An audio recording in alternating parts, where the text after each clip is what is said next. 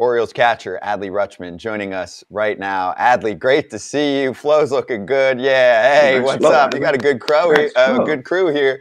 Adley, how you doing today? I'm doing good. How are you guys doing? We're good, man. So, do your pitchers care about wins? We were just talking about Kershaw picked up 200 last night, and he was fired up. Do you guys still talk about the stat a lot? Because I know the younger crowd doesn't look at it as much and looks at all the advanced stuff that Jonesy doesn't love. Yeah, I mean, I think that's an awesome milestone. It's tough though. Like as you guys know, when you're going through the season, you're just you're focused on the game to game. But you definitely celebrate those milestones for sure. Adley, what's the deal? You're rocking a goatee. Are you the last person in the big leagues to have chin hair, or is that all you can grow right now? This is maxed out like 2 weeks right here. So this is the best I got. See, this is what I try to tell people. Like when you have a superstar who can only grow a little bit of chin hair, and you got dudes in high school that are like reclassing 3 times, and they got full beards. Like Adley might grow another inch. Like I'm so excited to have you on the show. But I want to throw it over to Jonesy because he's the Oriole hierarchy. Yes. I know he was your favorite player. No chance. He was your favorite. No, I want to know who your favorite player was growing up before we get into anything. Yeah. So I'm a West Coast guy. So I remember going to Mariners games when I was a kid. Like Richie Sexton, Ichiro. But I think like Albert Pujols was probably my favorite guy. Oh, yeah, that's great. Adley, how you doing, brother? I know it's good. How you doing? I don't even know what. Good. Yes, 1:30 out there. How has Baltimore treated you? Just, I mean, obviously social media. I haven't been there in a while during the season, but looking social media looks amazing. How they've embraced you. But how's it for you? As you know, you're the young heartthrob of the city. Hell of a player. How is they treated you just at the ballpark and away?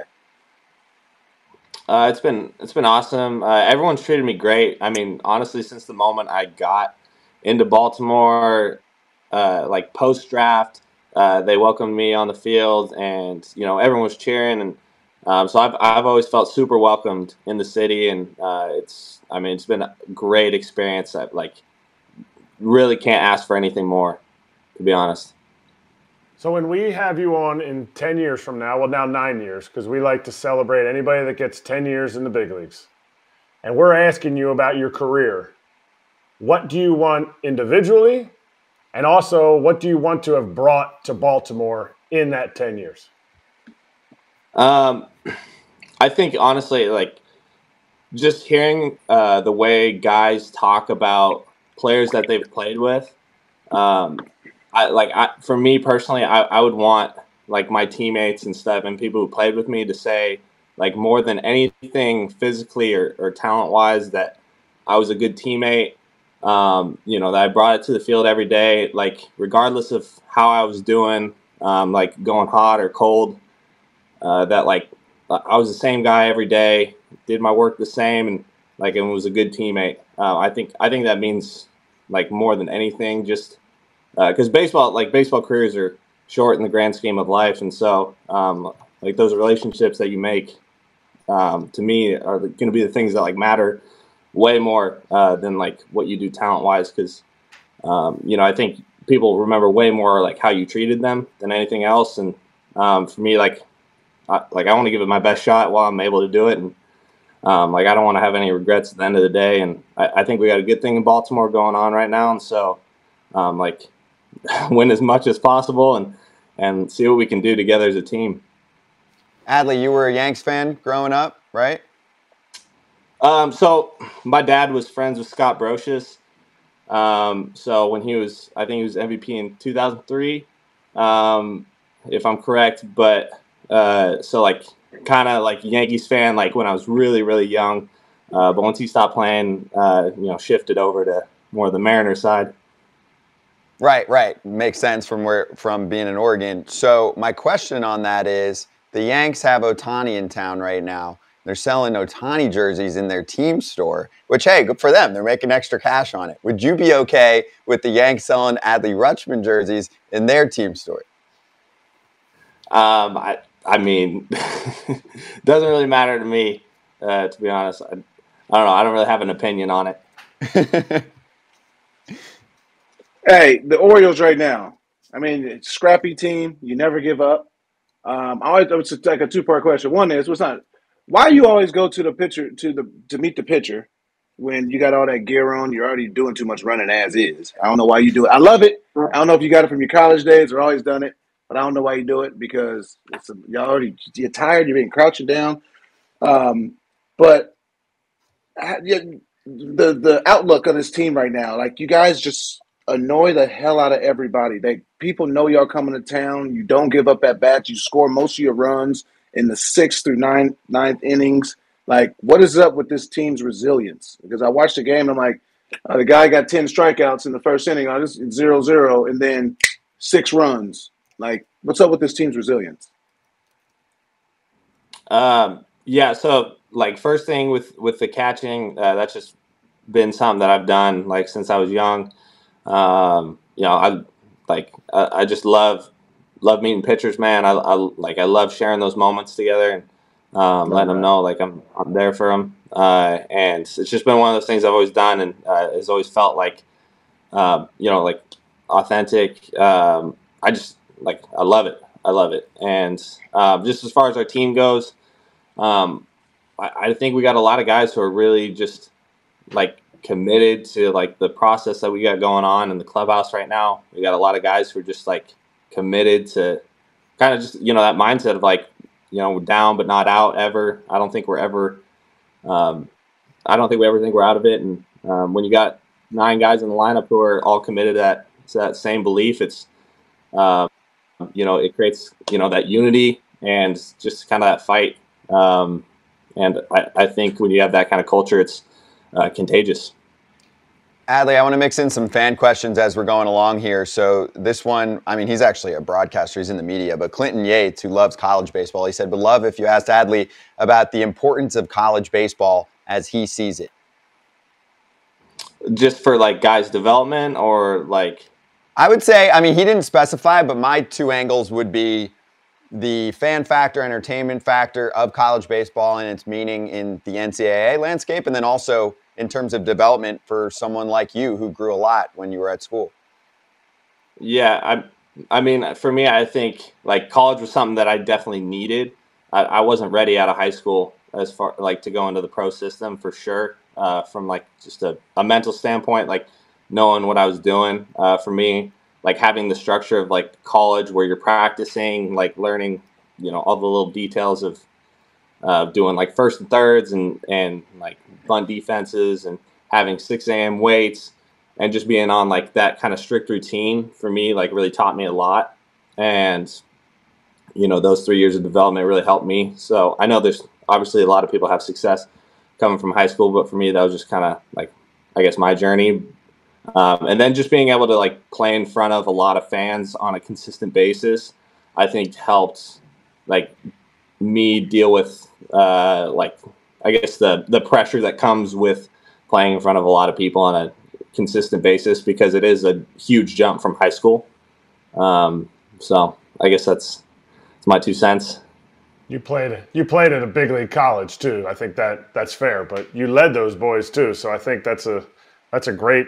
But you got drafted by your hometown team. I mean, essentially hometown, the Mariners. Was that tough to turn down? I mean, a little. Well, the thing is, I think it was more of a, I don't know, like I guess a courtesy more than anything. I think that everyone knew I was going to college. So like I don't think it was really ever too much of an option, just because I was really committed to going to college at the time. So yeah, I hear that. I wanted to ask you, it's contracts. It's been a lot of contracts for young players. And I mean, it's good and bad. I think a lot more good. Obviously, you can take care of your family, take care of your chickens. Again, answer if you want to or not. Have any? Well, first off, who's your agent? That makes a big difference. It's out of California, Beverly Hills Sports Council. Okay, so it's not Boris. Okay, well then, so, I mean, it's a possibility things can happen in season and before free agency. But have any any hint of anything towards you as you've seen, just other players on other teams, other organizations, other situations sign any extensions? Sorry, what was that? You saying have you had combos, right? Is that what you're saying, Jonesy? Has he had have you had any combos towards anything like that? Oh, no. I've been pretty focused on just like playing, I guess. I don't know. No. Good, keep it clean. I've got some more yeah, there you go. Well, Jonesy, I mean, you went through that with Baltimore, right? Yeah, I was in my fourth year, yeah. Fourth year, yeah. Mm-hmm. And what was that like? Did you do it during the season? I did, and they started in spring training, and then we worked it out by like 2 months. And I was like, "It was like we want to lock you up." I'm like, "Okay, I ain't got no let's stop. We don't want to talk in season from the streets, bruh. Let's talk." Holla at me. I like it. Hey, I got a few more fan questions for you.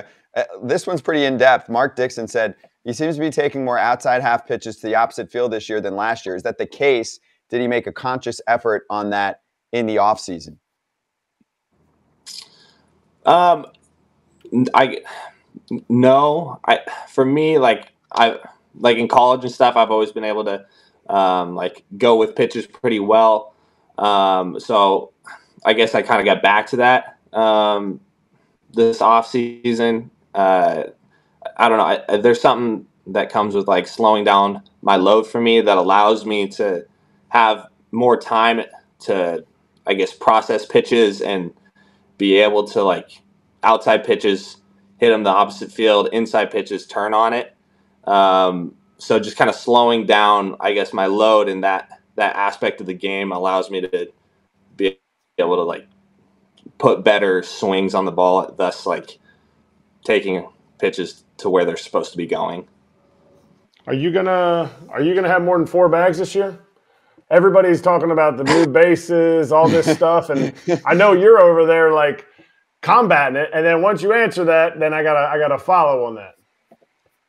I don't know. I mean, I have 1 attempt right now, and I got thrown out. So we're not looking too good right now, but we'll keep trying.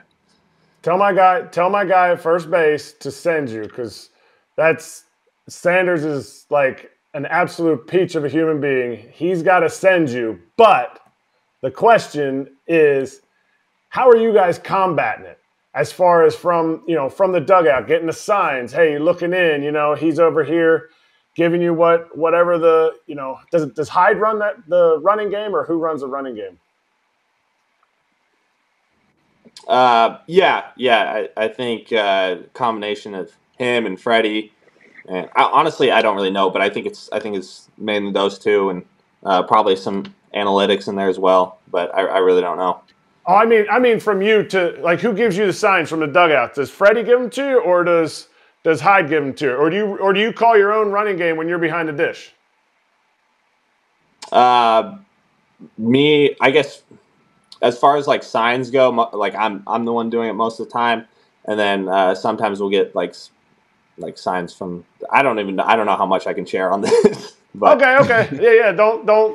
But how are you guys combating it then? I don't care who the signs are. Like what are things that you guys like? Do you guys have to talk to pitchers more about keeping runners close? Do you have to, because some teams, including you guys, are running wild. So what is the discussion that's different from last year that it is this year? I'd say it's just like making guys more aware of who the run threats are on the other team, who we have to be extra conscious about as far as like hold patterns go, because guys got to be good with holds and being selective about our picks. So, I mean, it's just a higher emphasis on that, I guess. By the way, Adley, as someone who's asked questions for a decent amount of time at this point, I know I might look 12, but I'm actually in my mid-30s. I've been in the game for a while. When you guys are in the playoffs soon enough one day, and they go, "Hey, Adley, what's your game plan about how to beat the Yankees tonight?" or something like that, instead of like doing the cookie cutter baseball answer, like, "Oh, we just got to execute whatever," just be like, "I'm not telling it's the playoffs. It's a game plan." Just like Kratzy's trying to get all the inside secrets of the O's right now. You can just be like, "I'm not telling. We're going to go play the game, and you're going to see what happens." So anyway, let me mix in another fan question. We have some video for this too, because I don't think a ton of people know this, so I want to bring this out. Although one of our fans in the chat right now, Eric, said, would he rather try and tackle Christian McCaffrey again or hit against Felix Bautista? In open field, I'd rather hit off Felix Bautista. I don't want to look. I mean, they're both going to make me look dumb, probably, but yeah. All right, give me the play-by-play, Adley. I need it. Oh, well, we were trying to kick away from him, but if you kind of saw in the beginning, they kept doing the switch where he would, like, as I was running up to kick, they'd switch guys. So he ended up getting the ball on that because we were trying to kick away from him the whole game. And then, just ran down, a little Oklahoma drill, tried to pick a hole, and, stuck him. Did you help him up right there? Was that you helping him up at the end of the play? Yeah, that was me. You're a civil servant. That is unbelievable. That's too nice. I mean, it's Christian McCaffrey. I gotta get my time in, try and have a little combo. Now I gotta lay out for this because we have the video, I think, of your high school field goal. Now I think this story is probably more prevalent. Claudia, I think we have the video of that, or maybe we don't. Can you walk us through? There it is. What happened? Like, this is an absolute crank. 63 yards? 63. Yeah. So this is quarterfinals of the state playoff in football. We're at home, and before the game, we're like, you do your field goals, and you go out to like basically as far as you can go, and you kind of find your like quote unquote range for the day. And so I was kicking from like 65 before the game, and so our coach is like, "All right, we got 65 and in today," and we get to halftime, and there's like 5 seconds left in half. And I think our assistant coach calls timeout, and we're at like the 47-yard line or something. And our head coach is like, "What are you doing?" And he's like, "Let's kick a field goal." And our head coach is like, "All right." So we send out field goal unit, 63 yards, and this was at the end of half. So everyone got to like storm the field afterwards, and we got to go into halftime in the quarterfinals. So it's pretty cool. That is awesome. I love that. All right, I got another fan question for you. Joan, do you want to do yours first? I was saying, just about food, man. Baltimore's such a awesome food place. What's the spots you've hit up? I know you go ahead. What's the spots you've hit up so far? So I think one of the first places I ever went when I was in Baltimore was Jimmy's, famous seafood, and they've always been like unbelievable. Like treated like Orioles guys great, and also and they also have great food. So that's kind of a win-win. Big breakfast guy. So like I try and find different breakfast spots. So I'll kind of mosey around and try and find different like coffee shops and breakfast spots. But I'd say like Jimmy's always been good to me, and there's a couple other spots in Baltimore. Don't give your secrets. You don't want nobody knowing where you at. Smart. Smart. You should know. You were there forever. You've got all the spots. And all the spots I went, nobody was ever at. So I can send you to right places. I'll send you them off, so you know where to go when nobody will bother you. Okay, perfect. Hey, multiple people asking about just the art of switch hitting, how challenging it is to find consistency, and why you started doing it in the first place. Was it Little League action, or you picked it up later? So I was a natural righty, swung left-handed, like probably like 10 ABs a year from like 4th grade through 8th grade. And then my freshman year of high school, I had like a injury. Like I and basically I could only swing left-handed. So my whole freshman year of high school, I only hit left-handed, and I think had I not done that, I probably would have just been stuck with right-handed because it was way more comfortable. But since I did that, it forced me to hit left-handed, and so since then I've been a switch hitter based on pitcher. Yeah. I like it. All right, one more from me from the fans. Noah said, and we had someone, at least one or two, ask this to Jonesy's Twitter as well. Could you guys bring the pie in the face back for post-game celebration? Jonesy was like the king of that back then. But you guys have, is it still going? The water bong and the sprinkler action too. There's a lot of theatrics in the dugout right now. Yeah, there is. Yeah, we got the sprinkler for second base and the homer hose for home runs. And then just the turn on the faucet for singles.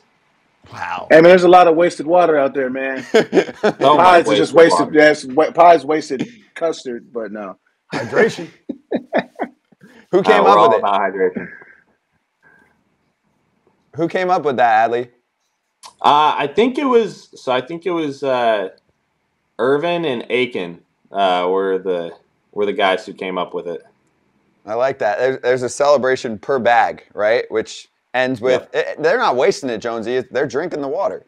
Yeah, but when they do the hose, they're sprinkling, and it's turf right there. So no, it's dirt. I'm sorry, it's dirt. It used to be turf. No, it's dirt. It needs a little bit. It used of to be water. turf. I mean, I'm saying it used to be dirt. It used to be, that's your home.